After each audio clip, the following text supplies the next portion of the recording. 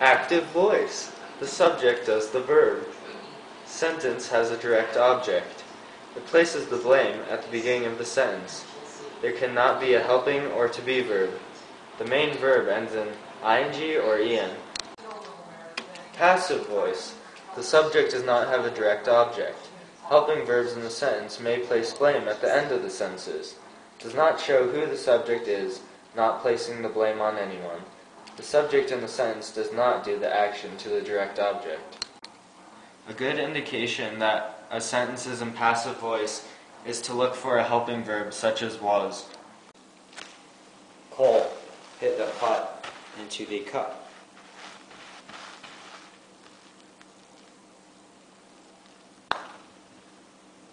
The difference between active and passive voice is active voice does the action while passive voice receives the action.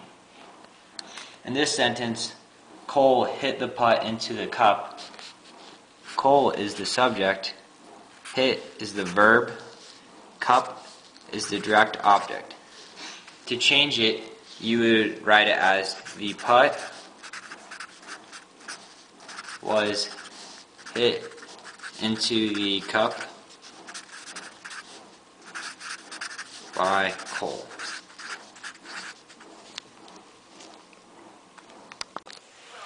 Nick hit the 8 ball into the pocket.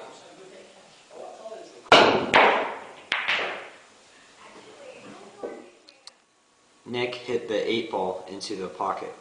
This is an active voice sentence. To change it into passive voice, you first have to say that Nick is the subject, hit is the verb, pocket is direct object.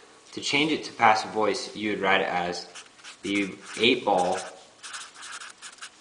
was hit into the pocket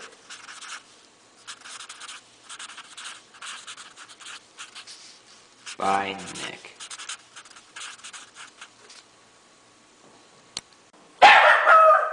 The dog barked at Cole. An example of passive voice is Cole was barked at by the dog.